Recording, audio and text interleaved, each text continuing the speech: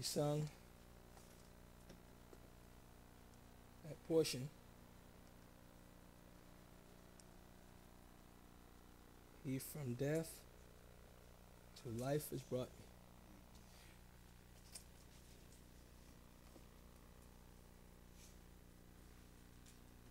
Son of God, him to be.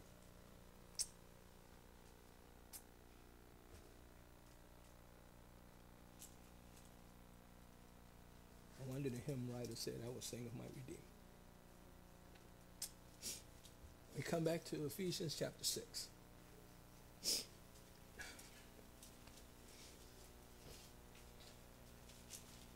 Ephesians chapter 6.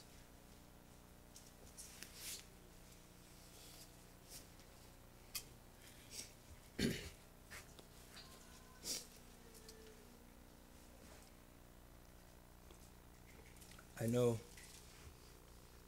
some of you are probably thinking, or are thinking, whatever one it is. Someone is thinking that, I think I'm going to have some problems this morning. Yes, I will. Maybe you were thinking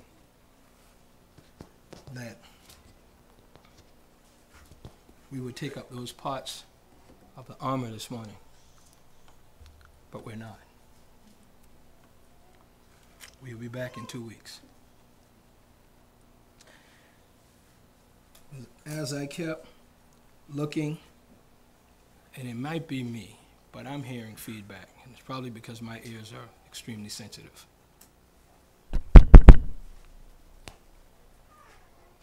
It's not that. And one of the reasons why we're not taking up that part, because I can't get out of this little section.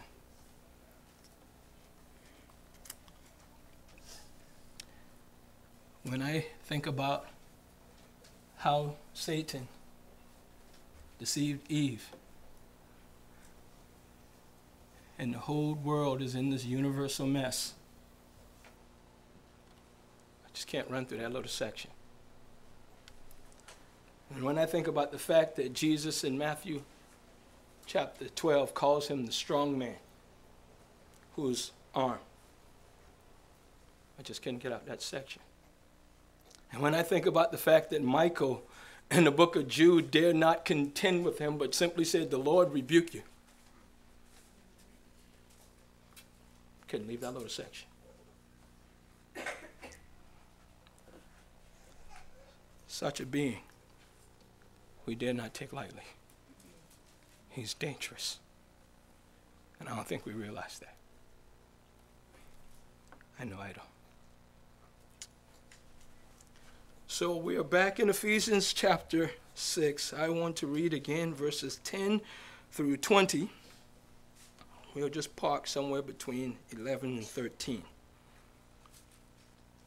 Ephesians chapter 6, verses 10 through 20.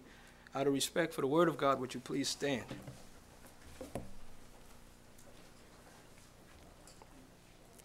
Let's hear the word of God together. Finally, my brethren, be strong in the Lord and in the power of his might. Put on the whole armor of God, that ye may be able to stand against the wiles of the devil. For we wrestle not against flesh and blood, but against principalities, against powers, against the rulers of the darkness of this world, against spiritual wickedness in high places. Wherefore take unto you the whole armor of God, that ye may be able to withstand in the evil day, and having done all, to stand. Stand therefore, having your loins girt about with truth, and having on the breastplate of righteousness, and your feet shod with the preparation of the gospel of peace. Above all, taking the shield of faith, wherewith ye shall be able to quench all the fiery darts of the wicked. And take the helmet of salvation and the sword of the Spirit, which is the word of God, praying always with all prayer and supplication in the Spirit, and watching thereunto with all perseverance and supplication for all saints, and for me, that utterance may be given unto me, that I may open my mouth boldly to make known the mystery of the gospel, for which I am an ambassador in bonds, that therein I may speak boldly as I ought to speak. Amen. Please be seated. Thank you so much for standing. Let us pray together again.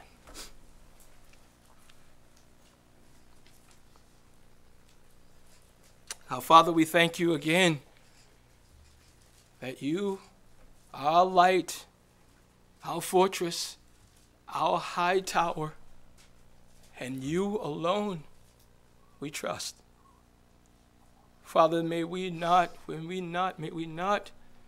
give ourselves to serving idols. But may we see you fresh as the true and living God. All of your glory and all of your splendor and all of your loveliness. May we see our great God who has done all things well in Jesus Christ.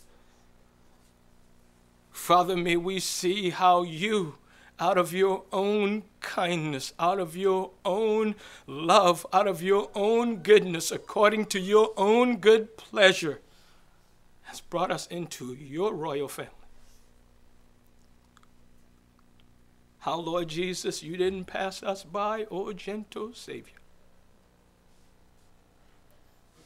We thank you this morning that your heart is large enough that you could find sinners where they are. And so we thank you that you have sent the Spirit to work, to get on sinners' trails, to track us down, to bring us to that love relationship in Jesus Christ so that we could cry, Abba, Father. How we thank you for coming after us when we had no interest in you. Make it all real this morning is our prayer. Help us now as we speak and as we listen and as we learn together and as we grow together. Help us. It's our cry. We pray for Brother Jeff as he preaches this morning. Father, give him the tongue of the learned. Help him to speak a word in due season. Pray that the congregation would be edified. Saints would have a sweet fellowship together. And your name, Lord Jesus, would be magnified in their midst. Now here, Father, any of us who are downcast, come with those everlasting arms and lift us up. Those of us who are perplexed, give us clarity of mind. Father, those of us who are stuck and just don't know what to do, give clear direction. Come to us is our prayer. If you don't come, we are gathering in vain. Hear our cry. In Jesus' name, amen.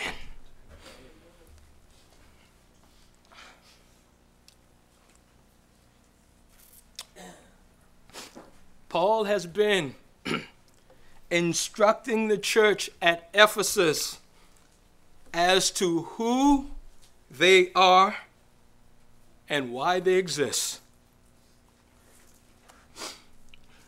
He has told them how they became Christians and how they will stay Christians.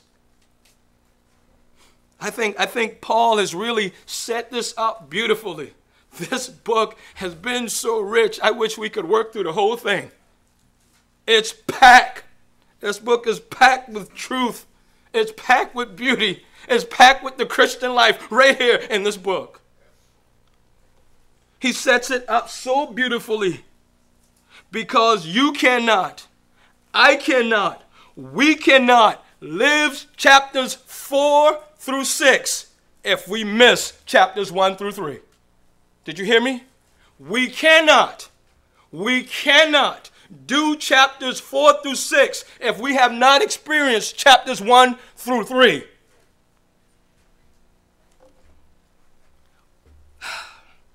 We can go to the marriage chapter, that's chapter 5, and we can talk about marriage all we want. We can take marriage retreats and talk about it. We can have counseling sessions and talk about marriage all we want. But if we don't live the reality of chapters 1 through 3, that chapter won't mean anything. You can't do it successfully. We can preach it at weddings. We can rehearse it. But we need chapters 1 through 3. We can give instructions from chapter 6 concerning children's obedience and parental duties and read all of the child training manuals we want. But if we miss chapters 1 through 3, you won't be able to do it successfully. And that's Paul's point. He does not start with duty first. He starts with everything God has done. And in light of what God has done, if this has been your experience, Paul is saying, now do these things.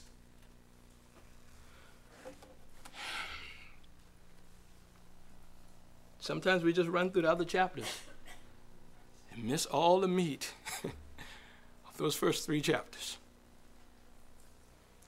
Those first 3 chapters are the foundation of how we live church life and family life.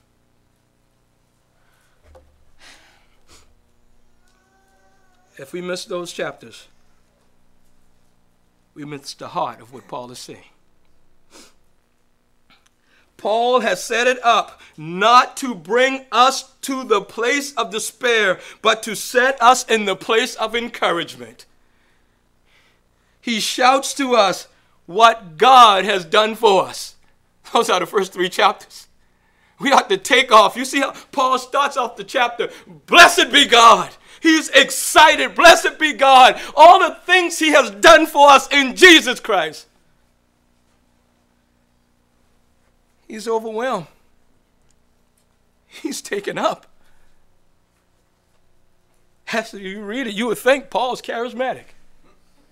He's so excited. He says God has overwhelmed us with his grace and mercy. He's loved us before the foundation of the world. He's given us his son. He's raised us from the dead. He's adopted us into his family. He's forgiven us of our sins. He's sealed us with his spirit. He's brought us out of darkness and placed us in the light. That got Paul excited. Excited. In other words, God did everything it took to bring sinners to himself. Everything it took. You realize for salvation, it will cost God everything. God spares nothing when it comes to saving sinners, when it comes to establishing his family, when it comes to making that new creation. God gives everything. Everything.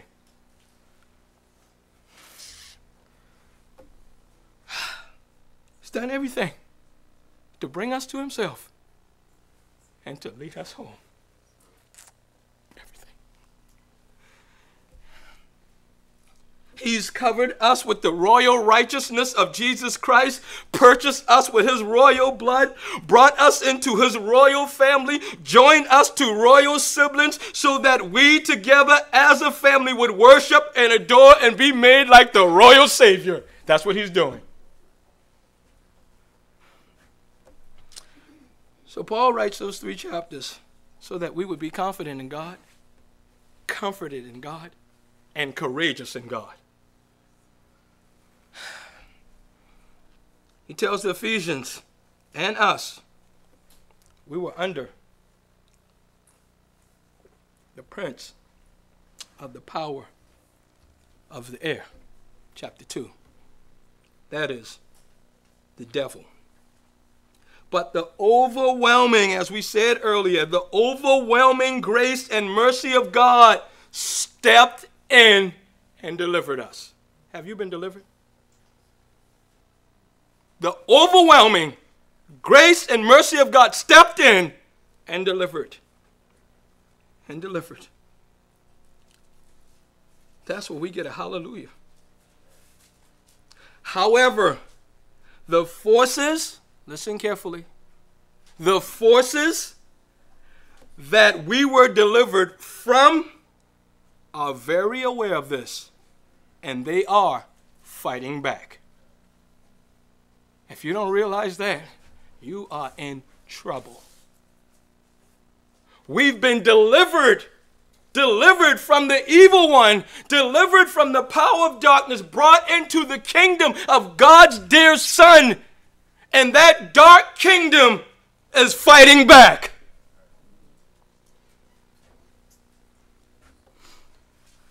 Clarence, let that sink in.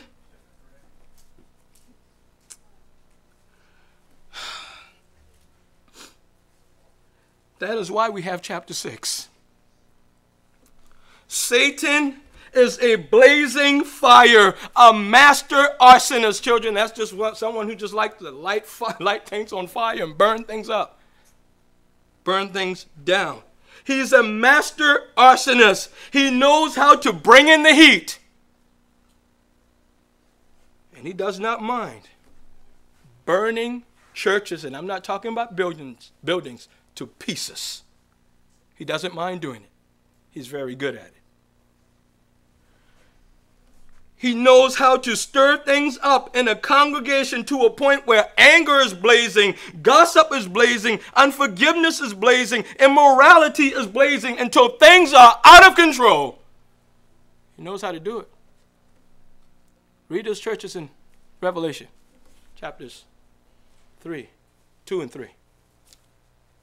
7 of them. Jesus only commends 2. He rebukes 5. And he says to 1, I know what Satan's seat is.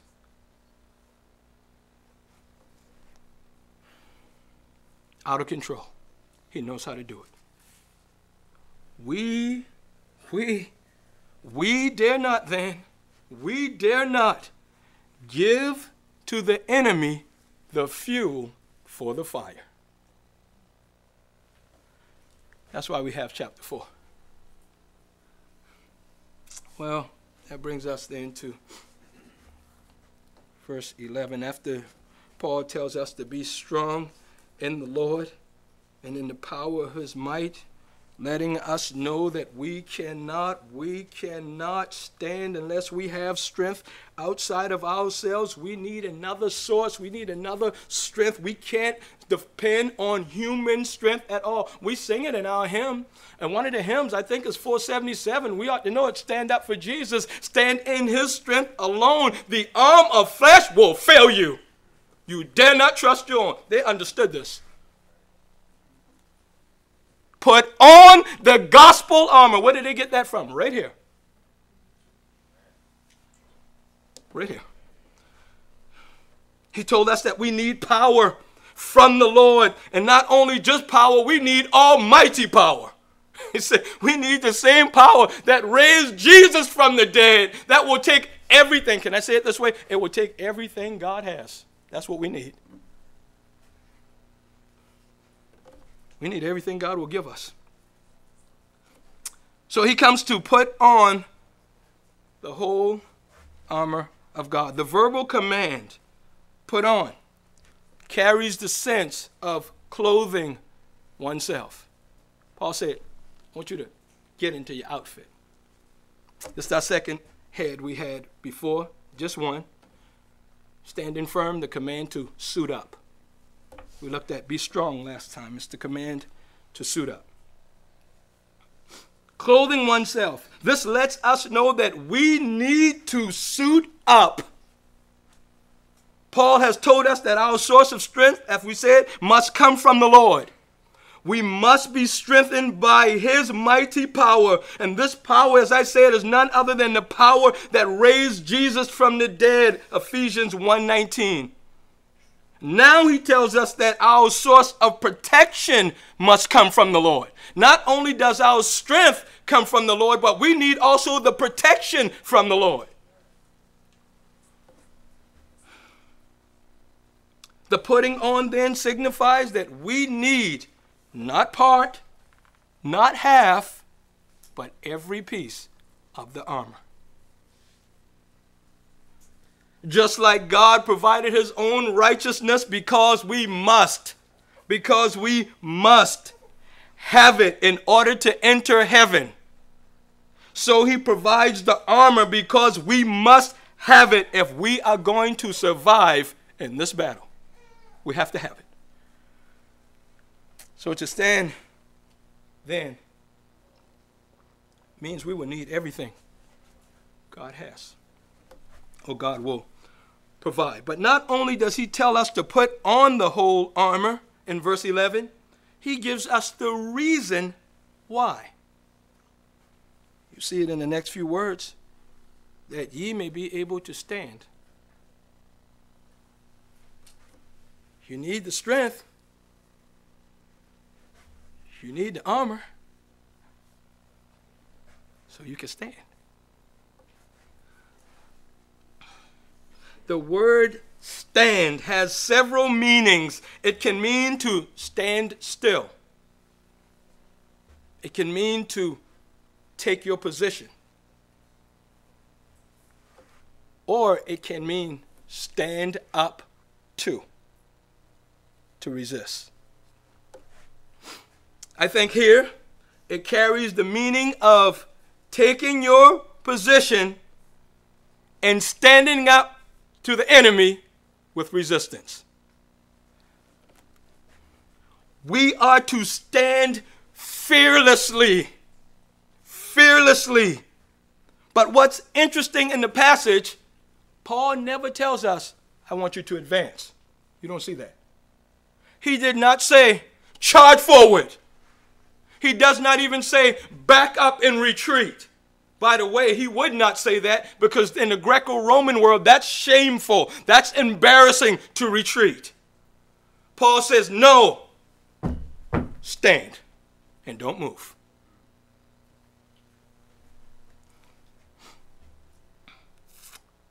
We ought to stand. We are not to wave the white flag of surrender. He does not tell us to go and find the enemy. You don't see that in the passage. Why would he not say that? You know why? Because the enemy is coming to you. That's why.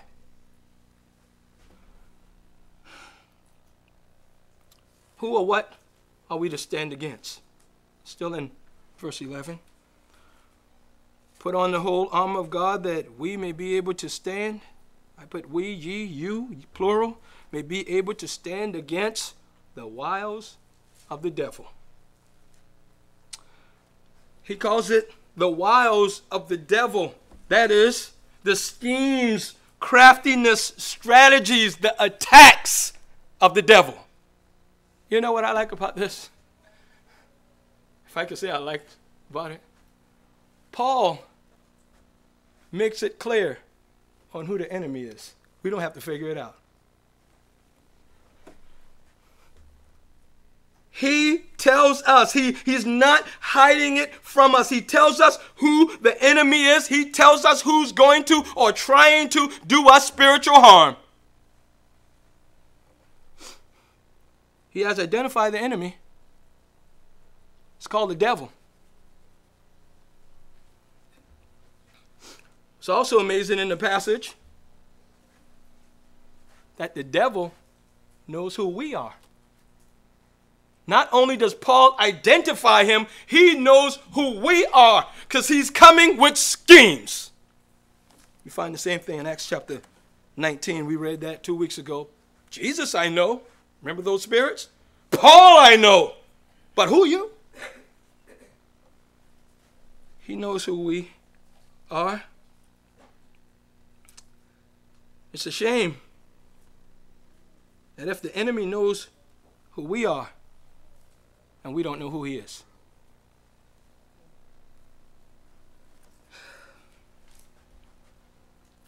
If that is the case, if we don't know who the enemy is, if we can't even recognize the enemy, we are doomed for failure. Paul goes on, he doesn't even hide his method of attacks from us. Wiles, schemes, trickery.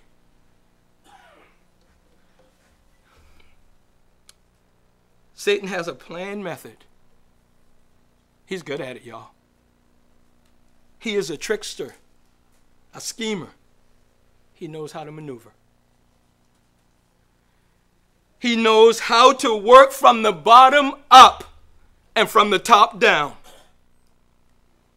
He has a well-crafted battle scheme for his attacks. He has a bag of tricks, and he knows how to use each one very well. There are no new tricks with him. You know why? I told you before. Because the ones he has been using still work. No new tricks. He's successful. Paul says we need to be able to recognize his tactics when they come. Why? Because the enemy is coming. That's why. We need to be on guard. We need to be alert. Paul said he has schemes. He has trickeries. I've told you some of them before. One of them we find in chapter 4, false teaching. We may come back to that. He is coming to us. He's coming to the home, and he's coming to the church. I wish it wasn't so. Young people, let me say this for a moment. Satan knows what to put in front of your eyes. You hear me? You better realize that. Satan knows what to put in front of your eyes. He knows exactly what to put in front of you to help you damage you. With the advance of technology and nearly every household possessing smartphones and or computers, he knows exactly what to set before you. He has websites just for you. He has phone apps just for you.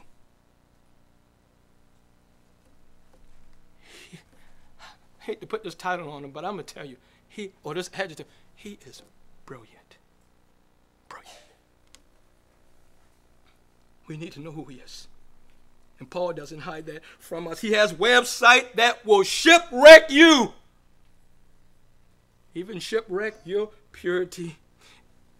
Interestingly, he has a clever way and perfect timing of bringing things your way when no one else is around. When you're all by yourself. You've heard me say it before. The real you is who you are when you're all by yourself. He knows how to do it. He knows how to make you click that mouse on something you should not be looking at. He's brilliant.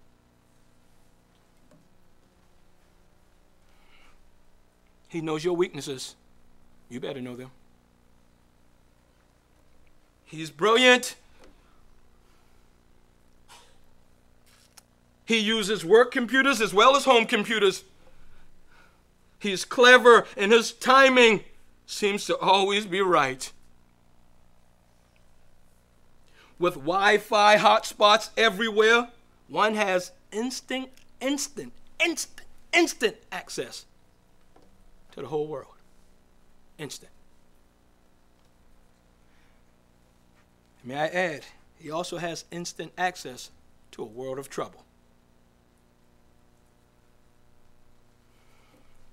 Satan knows what to set before you and before me. We better be on guard. A husband that has a problem with his wife looking at his phone, checking his phone, and vice versa, has a real big problem. Shouldn't be a problem unless you have something to hide.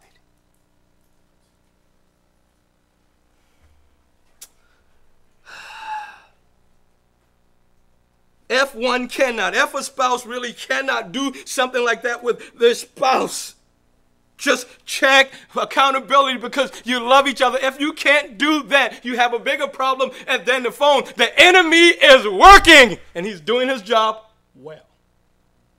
Well, the home and the church are the two places mostly he attacks.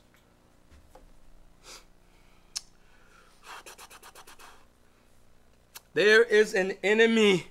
There is an enemy, and we must recognize this. There is an enemy who is after us, who will stay on our trail until we give in or give up, unless we stand against him. He is determined, and he will not slow down one bit.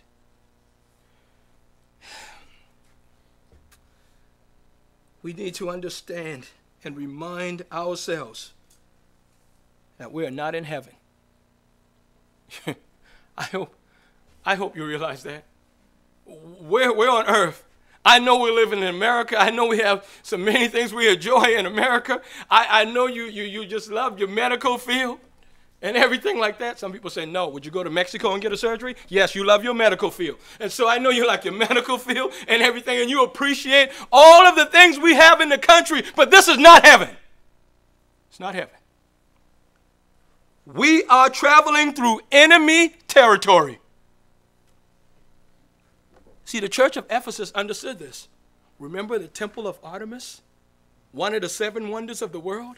Remember that big place, 250,000 people? The temple is the main attraction. Not only that, they have emperor worship. You could see people everywhere going to that temple, coming from all over the known world at that time to worship Artemis. Idol shops are everywhere, and this church is in the midst of that. Oh, you think the enemy knows who they are? Of course. He has his eyes on them. Matter of fact, he has not taken his eyes off of them. We are in enemy territory. We are strangers and sojourners heading toward the celestial city.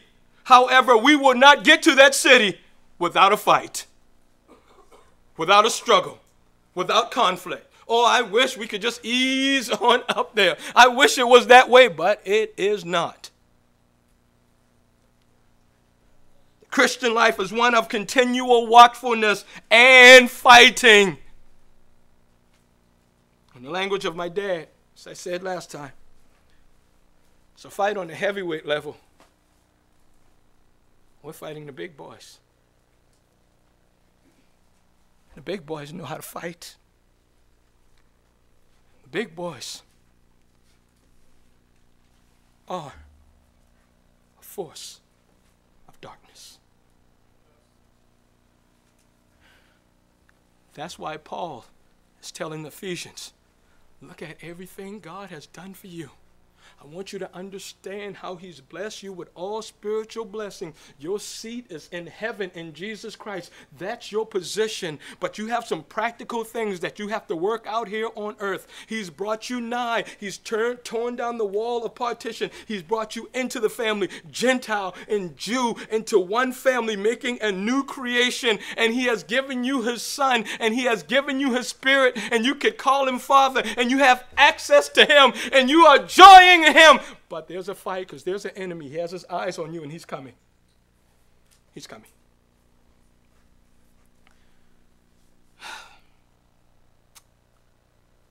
He tells us, not only that, he tells us whom we are wrestling against. Not only these wiles and these schemes, these trickery of the devil, as we've seen before, bad teaching in chapter 4, we also have disunity. That's why Paul encourages them in chapter 4, verse 1. He said, I want you to do something. I want you to work hard at maintaining unity. I want you to understand you have one Father, one Lord, one Spirit, and you're in one body, meaning you're one family. And I want you to understand something else. You need to put away bitterness. You need to put away anger. You need to be tenderhearted. You need to be kind. You need to be forgiving. Listen, don't lie, tell the truth. Don't steal, work for what you need. He spells this out in chapter 4. And he said, by the way, if you don't do these things, Satan is going to stick his foot in there. And you don't want him to do that because he's dangerous. Then he goes to chapter 5 and tells us about submitting. And he gives us 3 categories. Wives submits to the husband. And then he comes with the children submitting to the parents. Then he goes with slaves submitting to the master. And he said, none of that can be done. None of that can be done if you miss these other things, what God has done. And if you don't do these things, Satan is going to do some dangerous work, some damaging work in that place. Whom are we wrestling against? He tells us, he uses some interesting words. He said, not against, but against. Not against flesh and blood. I put a little caveat in there because all we see is flesh and blood. He said, our primary fight is not against flesh and blood, even though we see flesh and blood. It's a wrestling. The word could also mean struggling. It's a battle. But notice he uses the word wrestle because the Ephesians are very familiar with that. Not only do they have one of the 7 wonders of the world in the temple of Artemis or Diana, but they also have a Colosseum that seats about 25,000, and they're familiar with wrestling matches. Paul speaks in the language where the people could understand. That's what he did. And they understand that wrestling is not done from a distance. I don't know if any of you ever wrestled before, but I could tell you right now, wrestling will use all of your muscles, every last one of them. Wrestling is close up, hand-to-hand combat. Paul said this thing is close with the enemy. He's not some distant one. He's close up.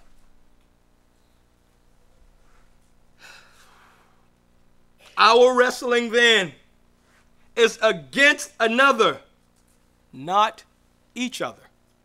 You hear me? Paul said, we're not wrestling against each other. We are wrestling another. But I like how Paul did it. Paul said, put on the whole armor of God that you may be able to stand. You may be able to stand. Second person, you. But when he gets to verse 12, he says, we. He includes himself in it. We are wrestling. We are not trying, like I said, we're not wrestling each other. We're wrestling another. We are not trying to step on top of each other or outdo each other or are competing with each other. No, that's not what we're doing. We are wrestling together because we need each other. That's Paul's point. It is not a you fight. It is a we fight. We fight together. And if we don't understand the big picture of being in a family, we won't understand the we fight.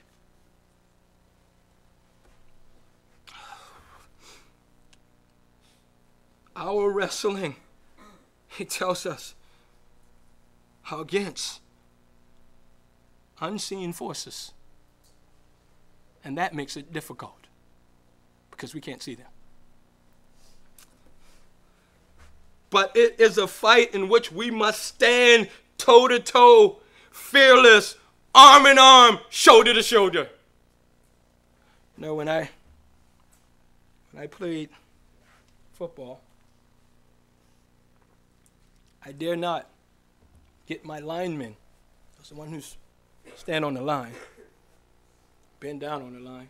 I dare not get those linemen upset. There's a wise reason for that. They have to block for me. I needed them.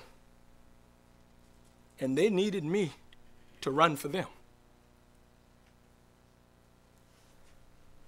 And when we won, did you hear what I said? We won. Didn't matter how many touchdowns I got. Didn't matter how many recorded yards I had. When we won, when we had a W, when we fell in the W column, and we had a lot of those. When we fell in that column, it wasn't we won as a team. And when we fell in that L column, we lost as a team. And when we won, we celebrated as a team. And when we lost, we cried as a team. And it didn't matter what differences we had, and we had some differences, but when we stood on the field, we were one. We were a team. Paul's point is similar with that illustration. No matter what your personality makeup is, no matter what petty differences you may have, Paul is saying when you stand on the battlefield, if you are not standing as one, you won't stand. You won't stand. It's not going to happen. So we fight. Now do you fight?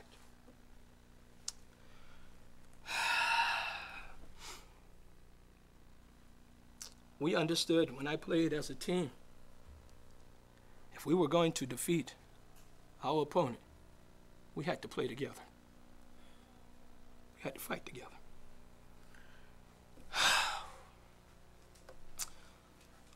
Paul has something else here for us.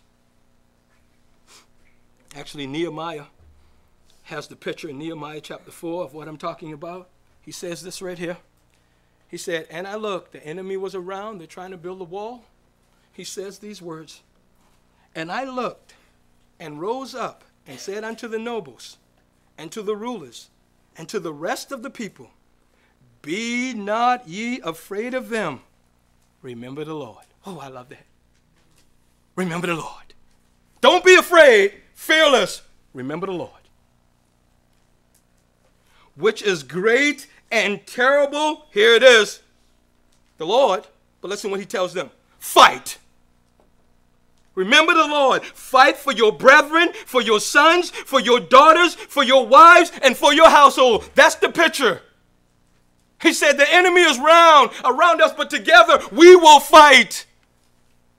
We're fighting for others. That's the idea. We have to fight. Our spiritual well-being depends upon it. We ought to fight looking to the Lord. We ought to look to the one who came into the world willingly. We ought to look to the one who lived sinlessly. We ought to look to the one who died sacrificially. We ought to look to the one who rose victoriously. We ought to look to the one who ascended gloriously. We ought to look to the one who is ruling the world powerfully. And we ought to look to the one who's returning to judge the world righteously. We look to the Lord. We look to the Lord. What a glorious place to look. You ever looked at those nail-scarred hands?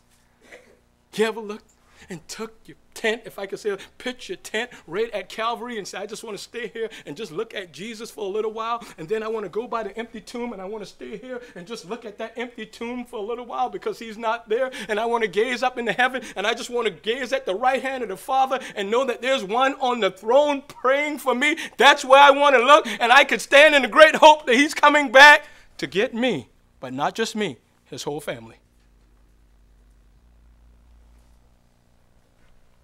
That's where we want to look.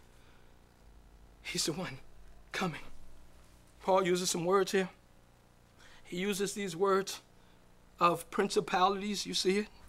Our battle is not against flesh and blood. We're not battling human beings. Now, let me say this real quick. Satan does use human beings. He used Judas. He used Haman. He used others. He uses human beings.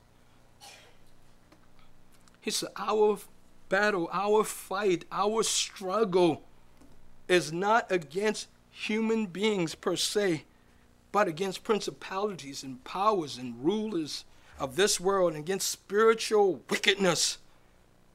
Now, whether those particular categories, if we want to call it that, refers to different ranks among the angelic beings. Some scholars think so. I don't know. But the bottom line is this. Paul is saying, we are up against an army. We have a battle before us. And the enemy, Satan at the helm, is coming from every direction. Every angle. That's what's clear from the verse. He attacks from everywhere. And like I said, what makes the battle so intense is they are unseen. But this is not fun and games. We are dealing with a massive army. We are called to be soldiers, not only a family, but soldiers.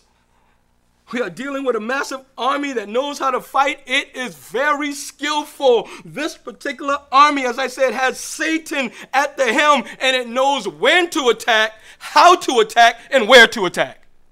It's skillful. But let me remind you, you probably already know this. This army does not play fair. It never has. It never will. It doesn't fight fair. It knows all the tricks and schemes to rip things up. It has been at this as long as the earth has been in existence. That's a long time. The members of this army, listen carefully. It's one of the reasons I couldn't move out of the passage. The members of this army even know how to dress like their opponent. Did you hear me? The members of this army knows how to dress like their opponent. Let me tell you what I'm talking about. Maybe I should just do this. Let me prove it to you. Better? Our Lord says in Matthew chapter 7, beware of false prophets which come to you in sheep's clothing. Did you hear what he said? Sheep's clothing. The enemy knows how to put on the garment of its opponents so it could blend in and go unnoticed. Jesus says, but inwardly they are ravening wolves. They look like sheep on the outside. And they dress up like sheep and they gather with the sheep. But when they're not with the sheep, they have on their wolves' clothes. They know how to blend in. They know how to dress like the sheep. We better take heed and pay close attention. Jesus said, beware. Pay close attention. Take heed. Beware is the warning to us because there are wolves out there dressed up like sheep. They have learned how to sing the songs of the church. They have learned how to say the prayers with the church. They have blended in with the fellowship of the church. They even know how to talk some of the theology of the church.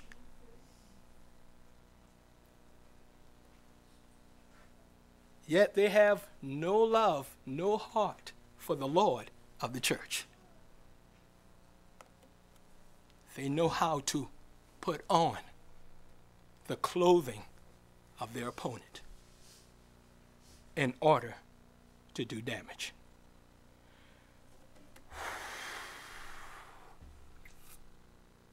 Jesus says, the life, he said, you would know them by their fruit. The life will tell a story sooner or later. The members of this army, like I said, know how to dress like their opponent. They are vicious and they are destructive and they are dangerous. And many times, as I said, they go unnoticed until it's too late and the damage is done. We need to know what's going on. Families and in the church, we need to be on guard. Parents, you need to know what your children have on their phones.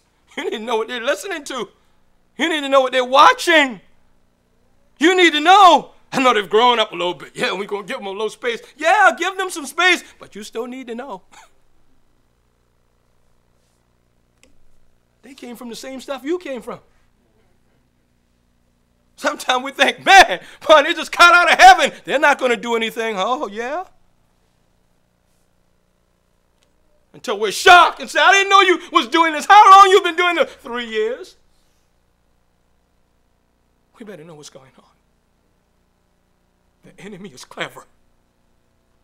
That fruit looked pretty good to Eve, didn't it? It looked pretty good. God said you could have anything in the garden except that tree right there. The tree of life was in there. They didn't eat of the tree of life. They'd rather eat from the tree of death.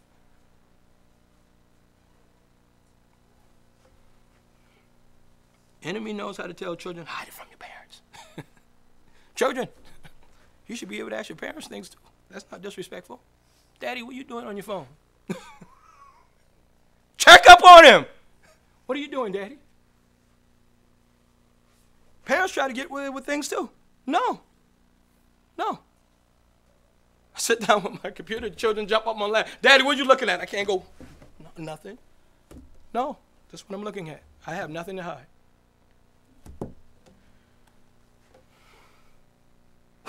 We can't afford to cruise. Some of you know what I'm talking about. We've cruised, and it did damage, and it was too late.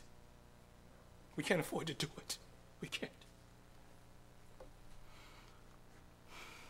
The Lord said, beware, keep close watch. Paul did the same thing. Paul, writing to the church at Corinth, he got wind that apostolic teaching was being undermined by those who crept in. Did you hear the word I used? Crept in. And said these words, for such are false apostles. Yes, people will come and say, we're apostles. Yeah, of who? Jesus Christ. We're apostles. Paul said, for such are false apostles, deceitful workers. Here's the word, transforming themselves into the apostles of Christ. They look like the real thing. They wore the same clothing. I'm not talking about this outward stuff. Transforming themselves into the apostles of Christ. Yes, they were going around, I said, saying that they're the real thing. And Paul said, and no marvel, for Satan himself transforms himself into an angel of light. Therefore, it is no great thing if his ministers also be transformed as ministers of righteousness, whose end shall be according to their works. Our enemy and his army knows how to dress like the opponent. The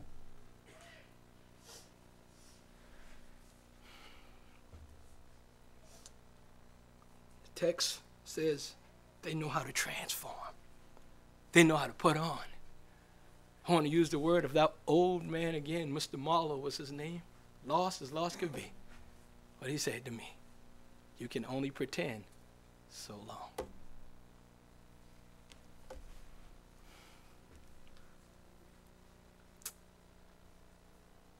They transform. They know how to fit in with the crowd. They get together. I could talk a little Bible with you a little bit, but they're not interested in the Bible. Sing a little song, yes, but I'm not interested in the words of those songs.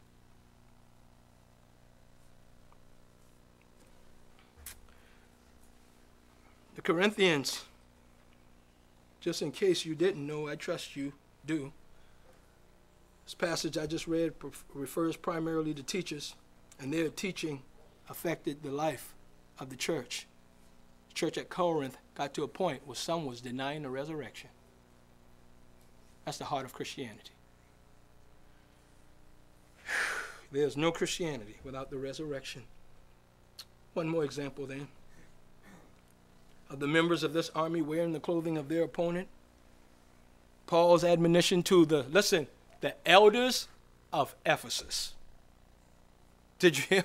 The elders of Ephesus. Listen what he told the elders of that church we're talking about. Listen what he said.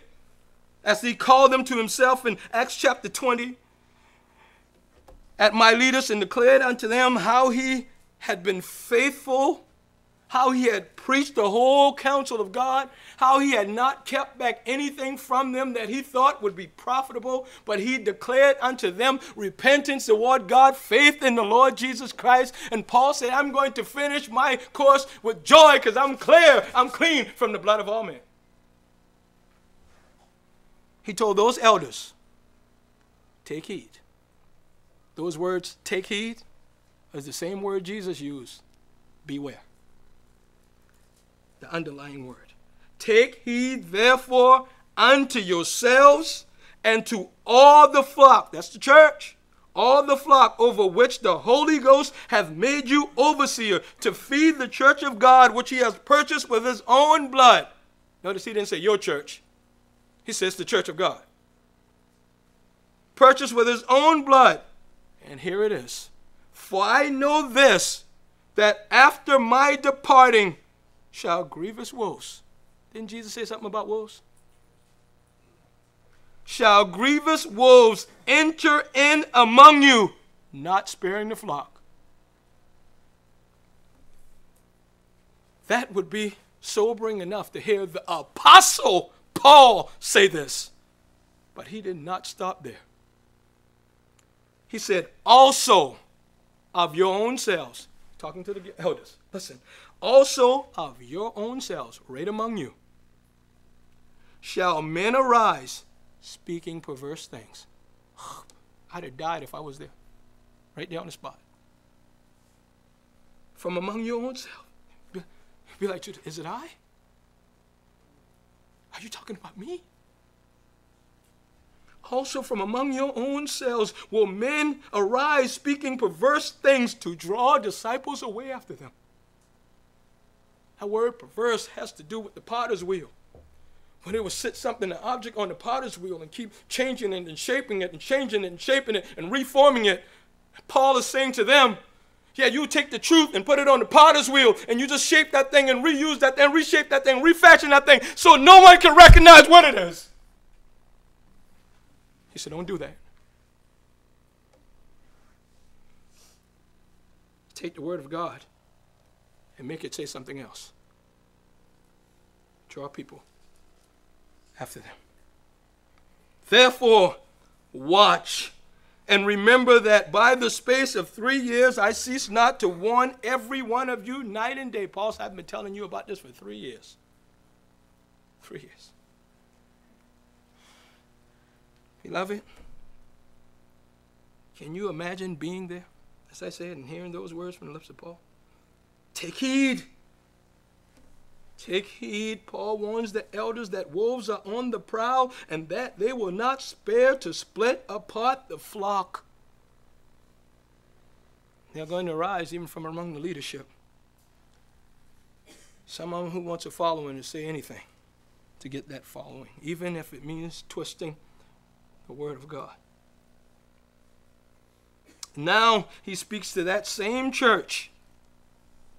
The enemy is there. The enemy is coming. Jesus speaks to that same church later on in Revelation chapter 2 and saying, you got some good stuff, but you're pretty cold-hearted. The love is gone.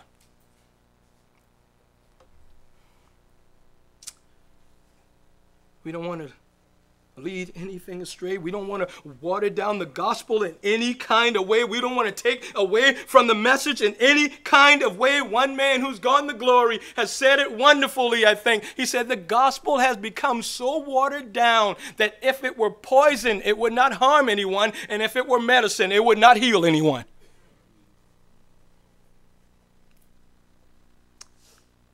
We dare not tamper with the word. Now Paul says something else. Not only are we fighting against these rulers, principalities, which could be means just rulers, and powers, which means authority. That could even mean the government authority right there in Ephesus, or the government authority in the Roman Empire itself. Spiritual wickedness, rulers of darkness is what he calls them, the prince of the ages. He says, Interestingly, in verse 13, wherefore take unto you the whole armor. Didn't he just tell them that? Why do he have to tell us that again?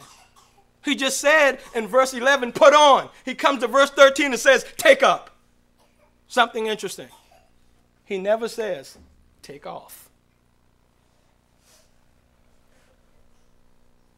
Take up. Why would he say that again? I can tell you my own little sanctified imagination.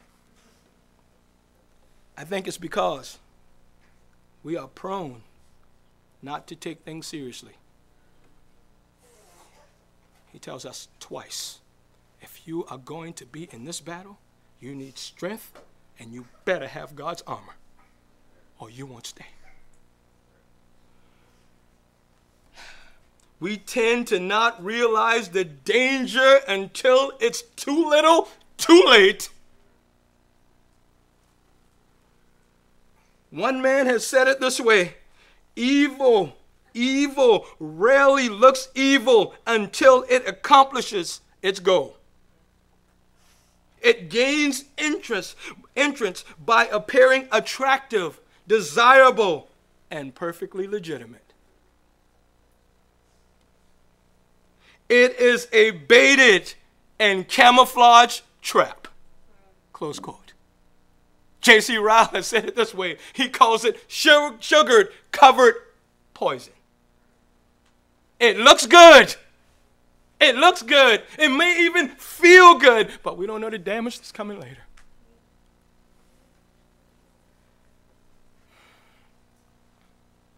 I believe I told you, I think, about a church I know. Pastor's still a good friend of mine, good brother of mine. I think I told you a couple of weeks ago, 400 plus, thriving.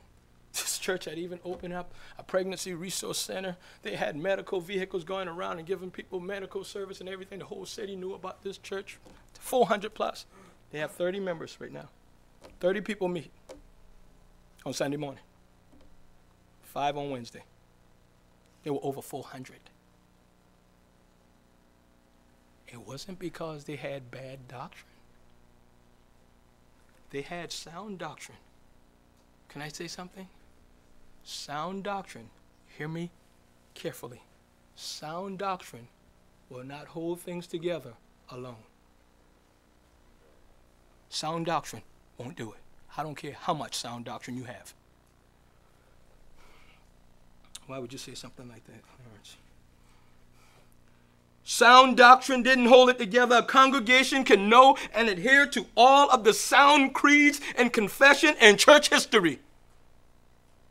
It can know all of the theological terminology. It can be Bible-based to the bone. None of those things will hold it together. Please don't misunderstand me. As you say we need bad teaching, that's not what I'm saying. That's not what I'm saying at all. We need sound doctrine.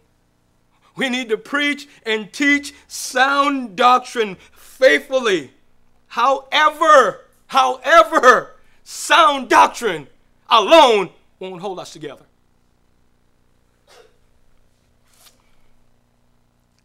Can I prove it to you? Israel had sound doctrine.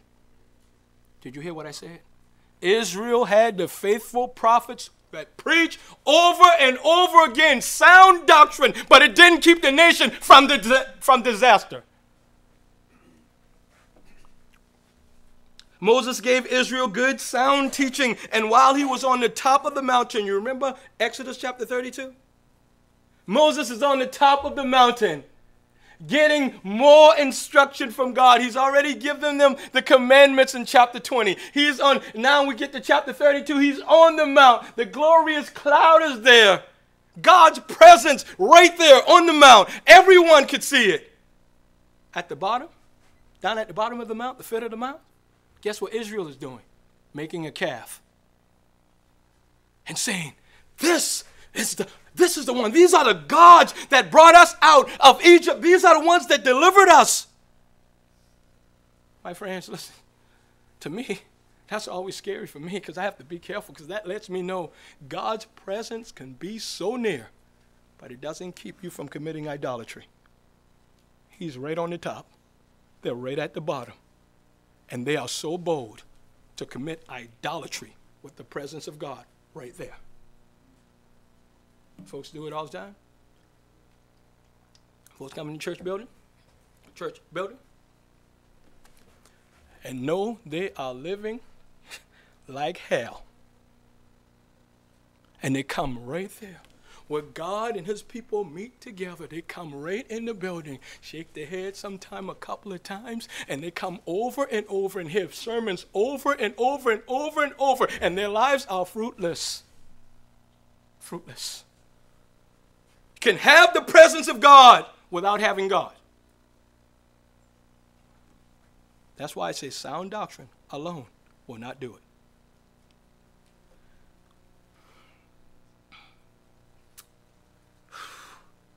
Making a golden calf. God's presence can be near, dear people. We can hear sermons. Isn't it, if I may say it this way, isn't it amazing that we can hear sermons year after year, profess the Savior, and walk like we have no power? Sound doctrine is not enough. It has to have something with it. And I know what you're thinking. He's going to talk about the Holy Spirit. Hallelujah. That's not what I'm going to mention. We have to have the Spirit. Don't get me wrong. We have to have good doctrine. Sound doctrine is designed to be heard, embraced, and put into practice. In other words, its goal is sound, healthy living. Sound doctrine and sound living has to go hand in hand. Sound doctrine by itself will not do it. That's what Paul has been setting before the Ephesians. He gave them sound doctrine, sound doctrine, sound doctrine, sound doctrine. And if they have been, let me say it this way, if they have experienced what has happened in those 3 chapters to them by God, then they will have sound living.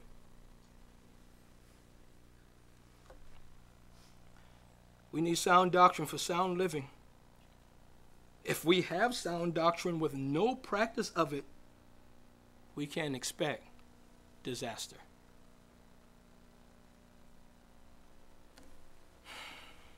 We are not here just to gather for gathering's sake. We are not to read the word just for reading the word's sake. We are gathering to hear from the Master and to take what the Master says and live it. If we're not doing that, sooner or later, disaster is bound to happen.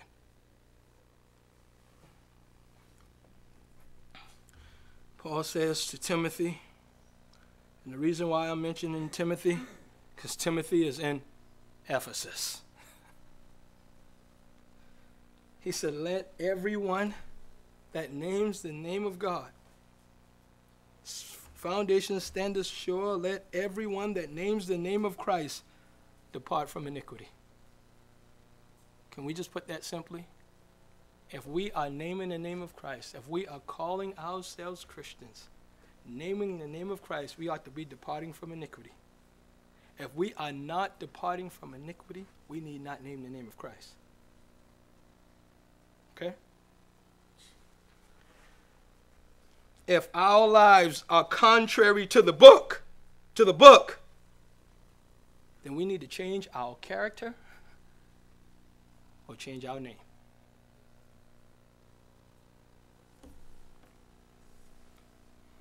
Paul says, take unto you the whole armor of God. And it's amazing, he tells us again, so that you may be able to withstand, so that you may be able to resist.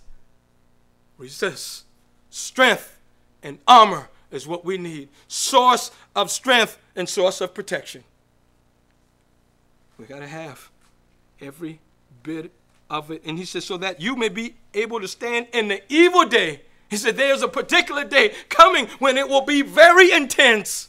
And unless you look at yourself as a body, you won't be able to stand. And then he tells them something else, still putting the responsibility. He didn't say, I want you to roll all that thing over on the Lord. That's not what he said. He said, you stand. You.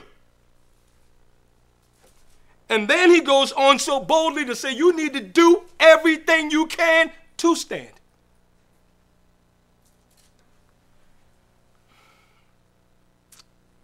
We'll be fighting all our days. I think I see it more and more. We'll be fighting all of our days as long as we breathe. You know, we praise the Lord as long as things are going well. That's what I know I do.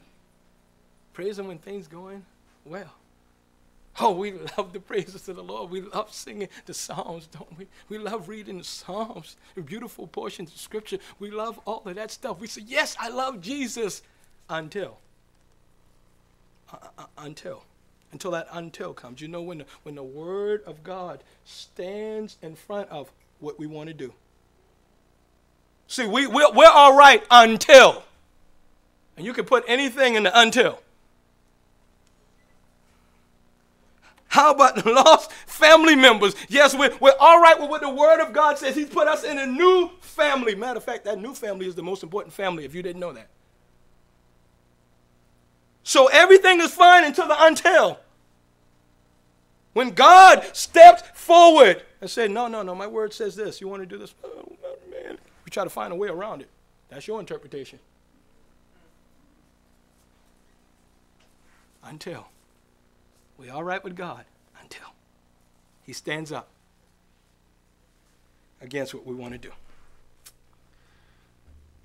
We fight until we breathe our last. Not only will we be fighting all of our days, but God will be working on us all of our days until we look more like Jesus Christ. That's what he's doing.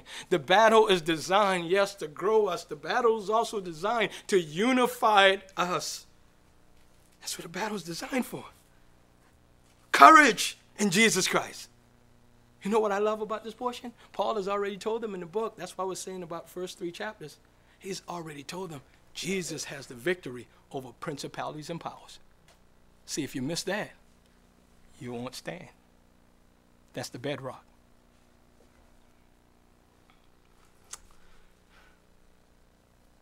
We ought to have the armor. We ought to have the Word of God, which he's going to get to that. We ought to bathe these things in prayer. We ought to have that. We ought to look to our great master because he's a great master.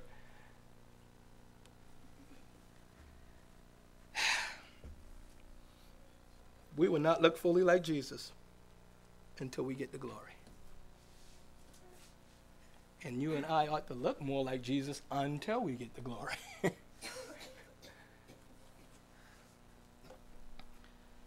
Paul says to this group, I want you to have on your military uniform. I want you to stand firm because you have an enemy that's dangerous. He's coming in your home and he's coming in your church.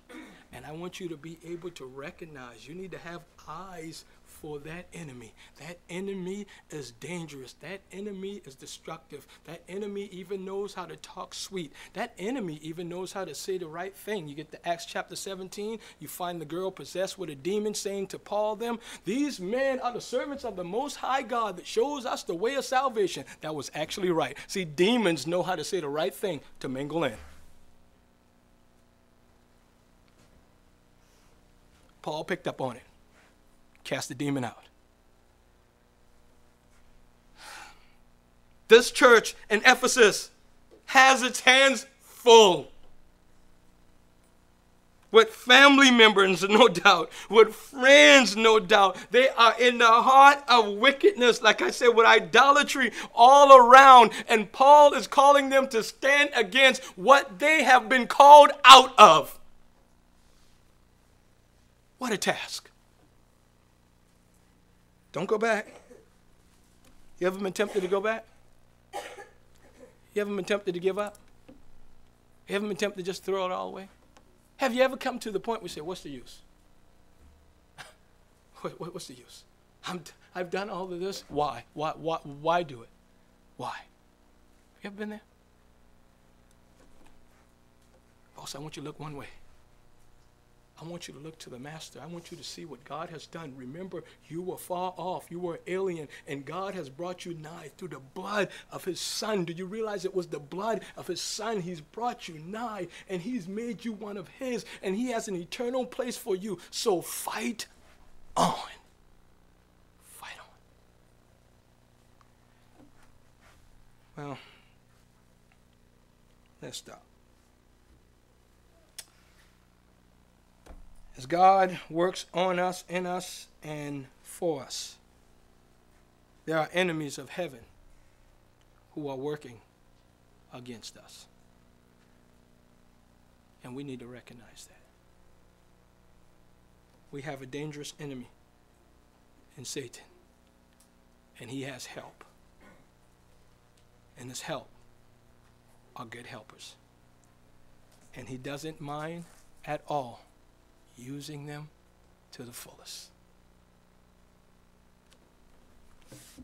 Also, we got to take heed in our families, husband and wife, parents and children. And we have to take heed in the church, how we respond and how we react to one another. If we don't see it, our togetherness, our oneness, our family. You're going to hear me keep saying those words because that's what Paul is going after. If we don't see the family, if we are just ones we go to church with, and that's it, the enemy, sooner or later, put his foot right in the midst and do damage. Got to be like the Roman soldiers. We'll talk about them, shoulder to shoulder. They stood, and they were not supposed to back up. There's no protection in the back. That's why you don't retreat. You stand shoulder to shoulder. And as long as they stood shoulder to shoulder, they were invincible. And that's what Paul is calling us to. Shoulder to shoulder, as a family, looking to Christ, strengthened by him, walking in his armor, and standing, and don't move. May God help us to do so for his glory and for his praise. Let's pray. Our Father, we thank you again that you are a great King and a great Lord. We are reminded, Father, that we are so slow to learn, so slow to walk, Father, so slow to even to obey. God, forgive us when we take light your mercies, when we take light your grace, when we don't grow in righteousness, when we don't grow in the way of true holiness. Father, when we seem to be stagnant, God, don't leave us this way. Please work powerfully, that it would be such a glorious transform, that we indeed would look more and more like our Master. We would thrive, we would flourish. Father, we would be excited about him. God, he was excited about us. So strengthen the flock here. Bless and encourage all, we pray, from the youngest to the oldest. Father, help us to be on guard against the schemes of the wicked one. Please, our Father, may we be wise as serpents and harmless as doves. Bless us, we pray, in Jesus' name. Amen. Please stand.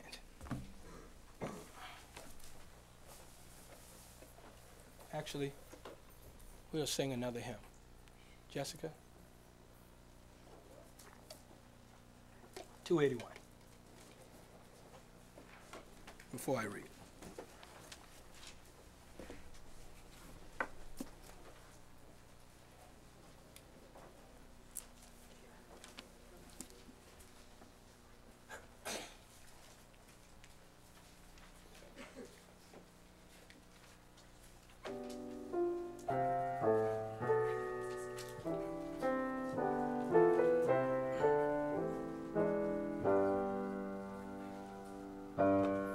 Oh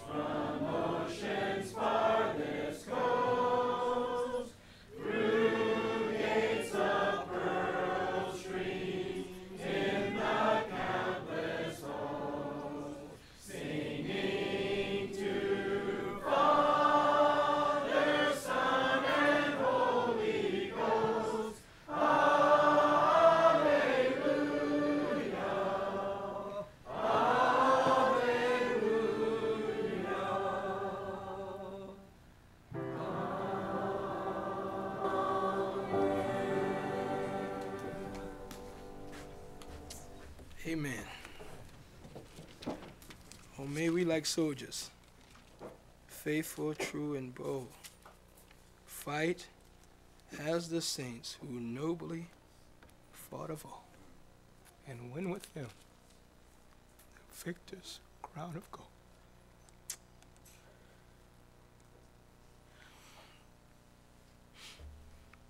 Finally, my brethren, be strong in the Lord and in the power of his might. Put on the whole armor of God, that you may be able to stand against the wiles of the devil. For we wrestle not against flesh and blood, but against principalities and powers, against the rulers of the darkness of this world, against spiritual wickedness in high places. Wherefore take unto you the whole armor of God, that ye may be able to withstand in the evil day, and having done all to stand. Stand therefore, having your loins girt about with truth, and having on the breastplate of righteousness, and your feet shod with the preparation of the gospel of peace. Above all, taking the shield of faith, wherewith ye shall be able to quench all the fiery darts of the wicked. And take the helmet of salvation and the sword of the Spirit, which is the word of God, praying always with all prayer and supplication in the Spirit, and watching thereunto with all perseverance and supplication for all saints. Amen. I'll be with you till we meet again.